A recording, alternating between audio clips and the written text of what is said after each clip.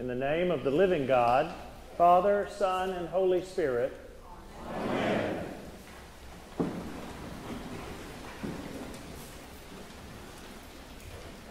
Just about 100 years ago, a young English girl approached her mother and asked, "Mommy, what is a saint?"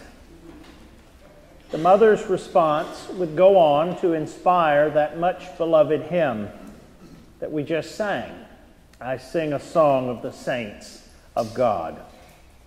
Set to the cheery tune "Grand Isle" in the American church by a retired Episcopal priest for the hymnal 1940, the hymn remains one of the most popular across the Anglican Communion.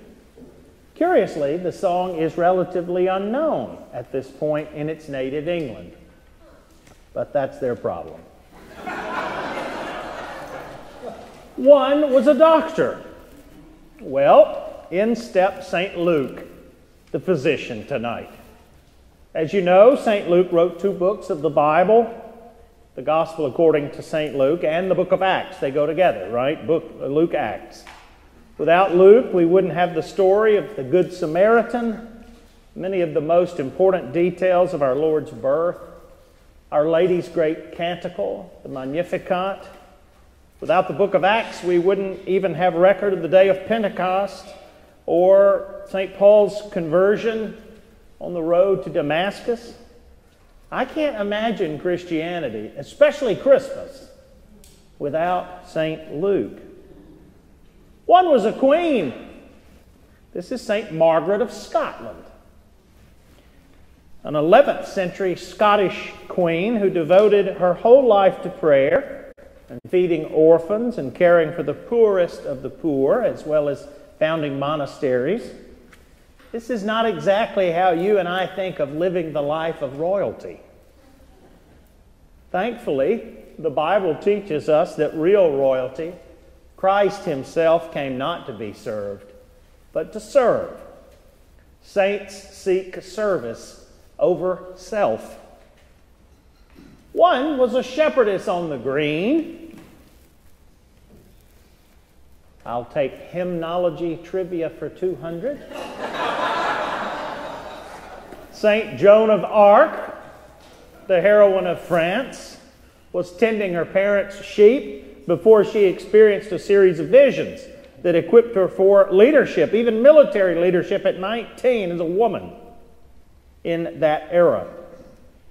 And she turned the tide of the bloody 100 Years' War with England, of course leading the French to victory.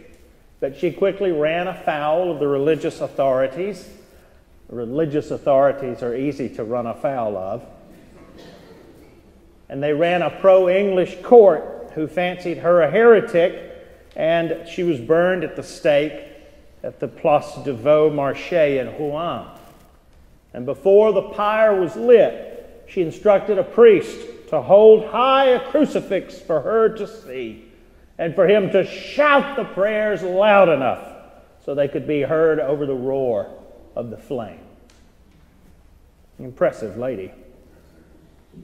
One was a soldier. Another French saint, St. Martin of Tours. He was forced to serve in the Roman army about 100 years before the collapse of the empire, and before he was bishop in what is close to modern-day Tours, France, and the Loire Valley.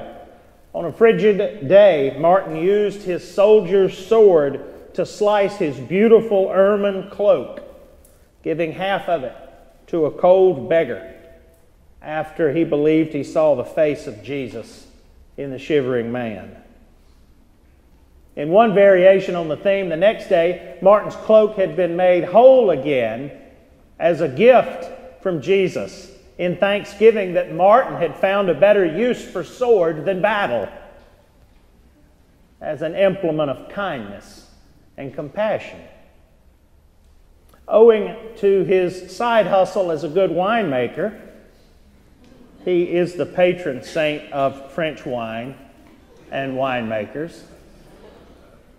He is also the patron saint of soldiers. He's a hell of a guy. One was a priest.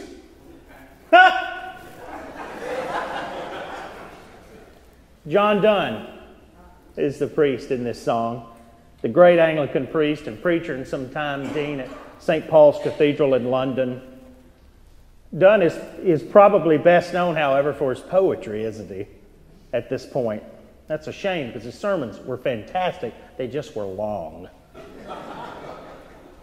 You remember some of the poems, even if you are digging back to high school, with For Whom the Bell Tolls and Batter My Heart, Three-Person God, Death Be Not Proud. I think that's probably my favorite today. It could change tomorrow.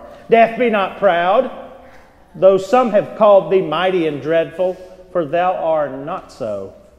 And death shall be no more. Death, thou shalt die. He got it right. One was slain by a fierce wild beast.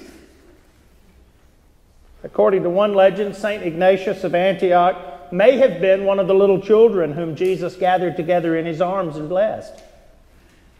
He may have been a contemporary of our Lord, in other words, or at least very close to it. For certain, St. Ignatius was among the first generation of disciples to be called Christians, which the Bible tells us began in Antioch. Like St. Paul, Ignatius wrote letters and traveled to preach and teach the good news of the gospel of Jesus Christ. Eventually, he ran afoul of the Roman authorities and was arrested for refusing to worship Roman gods. He was tossed, as many of you remember, into the Colosseum and devoured by lions for entertainment. So if you're keeping track so far, that's a doctor, queen, shepherdess, soldier, priest, and martyr. Extraordinary saints of old with a capital S, spanning almost 1,700 years. In the final measures of the hymn, however, we are told that saints aren't just a thing of the past. And they can even be found among what you and I would be tempted to call ordinary men and women going about ordinary things. You can meet them in school, or in lanes, or at sea, in church, or in trains, or in shops, or at tea. The Bible and the prayer book say the same thing in their own way.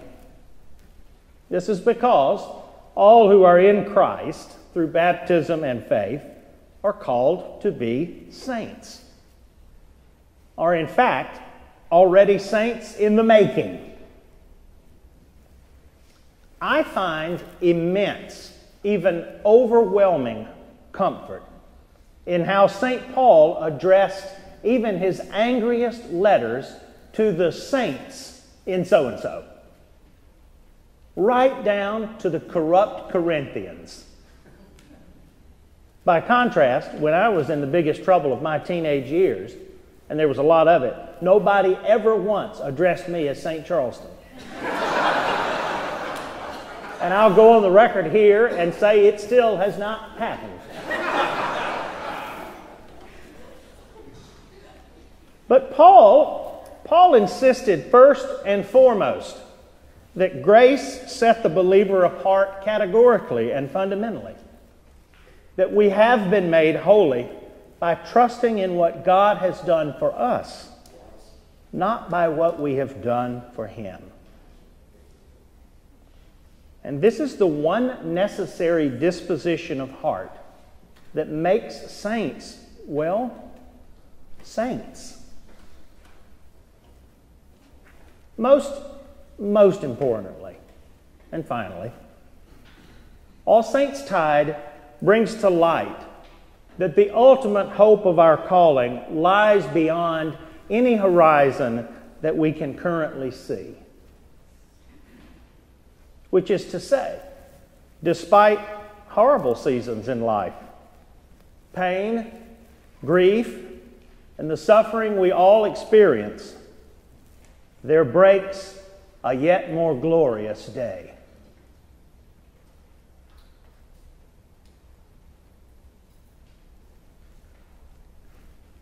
All all of this is because Jesus Christ is who he says he is.